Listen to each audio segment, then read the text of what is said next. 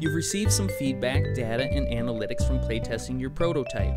Now you need to integrate some of this feedback and update your prototypes. This is the iteration stage of the design process. What can be changed? What should be changed? What sort of changes will you make and test? This brings us back to the prototype stage, where you build another prototype that improves upon your previous prototypes based on the feedback you've received in playtesting. So you take that prototype and you playtest your new prototype, and then iterate again, and then back to the prototype stage, where you'll be cutting different prototypes that don't work out, and cutting features that don't work, and adding new features to test, and cutting features that used to work but now don't.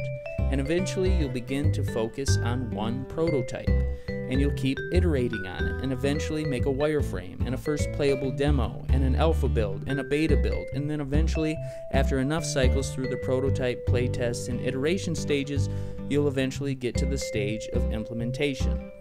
Iteration is something we do in all areas of life, not just in game design. We try something and then change it based on the feedback we get.